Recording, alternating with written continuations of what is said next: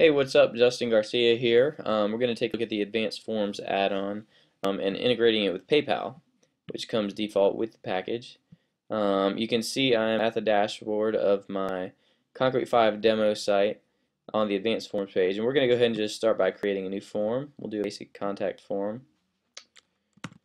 Um, Actually, let's call it PayPal form. Here, I'll just leave my email address as default. You can create the form.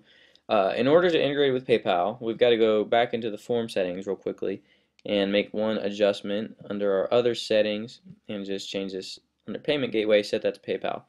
Um, you can create other payment gateways. We're not going to look into how to do that in this screencast, but it is possible to do.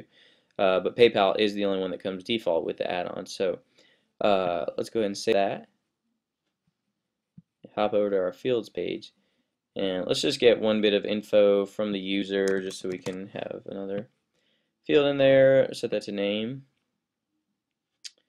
And then basically the way this is going to integrate with PayPal is we're going to take certain parts of this form and pass it on to PayPal, specifically an email address, and we're going to pass that as a hidden field, which some of you have asked in the support and on the forums for this add-on, what's the point of this field?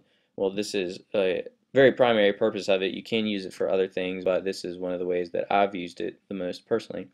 And what we're going to do, if you're using integration with some sort of payment gateway in Advanced Forms, then you'll have this send a payment gateway as option, which basically says, what are you going to do with this field? How are you going to send it to the payment gateway? And if you have another gateway that you're using, you may have other options here. With PayPal, the only thing we can pass it as is a PayPal email, which is essentially the account that the funds are going to go into. So in this case, I'm going to give it to myself. Oops, that does not need to go there. We're just going to call this PayPal email header. Essentially, that can be the label can be anything. The user isn't going to see it; it's going to be hidden. So it's really just for your descriptive purposes on the back end. The default value is where you want to specify the actual value that you're going to pass on to the payment gateway. In this case, PayPal. So let's save that. We've got it set up. We're sending it as a PayPal email. Let's save that. And so the last thing we need now is something to actually sell. And I'm going to set this up essentially so that we're accepting donations. And the way that I'm going to do that, you'll see I've got some options here for number one, price per item. So if I'm selling like a t-shirt or something, you know, that may be $15 a shirt or whatever the case may be. In this case, in order to accept donations, you can set it up as just 0, and that's what will enable the donations box. So start quantity, end quantity, and increment buy, those were all if I were selling a particular item. Let's say I were selling t-shirts, I wanted to give them the option to buy between 5 and 10, then that's where I could set this up. But we're not going to do that, we're just going to leave this blank, save it.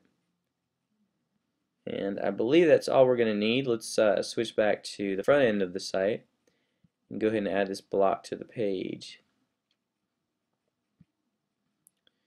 So I got PayPal form selected, and I'm just going to add this.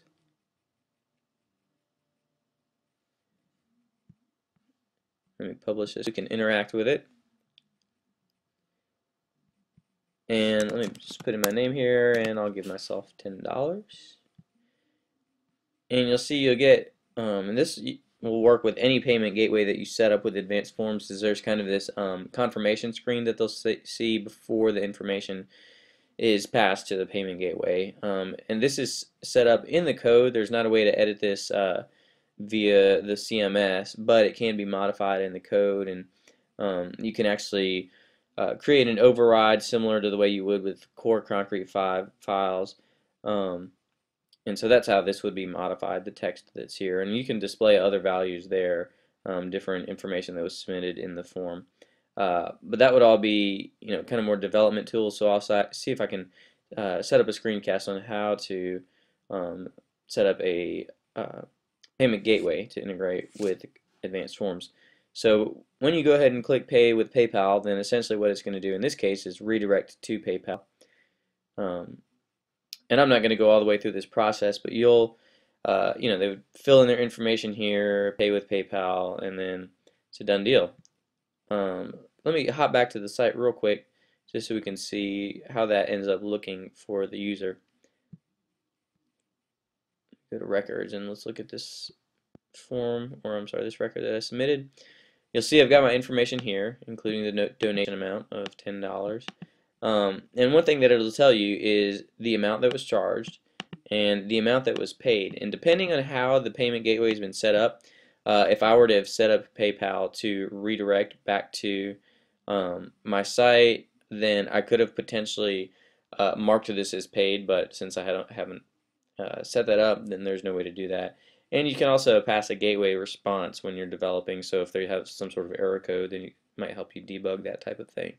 But that's essentially how it works. So, this is a working form. If I were to fill this out, then everything would be taken care of. So that's kind of a quick basic overview of how PayPal can be used with advanced forms.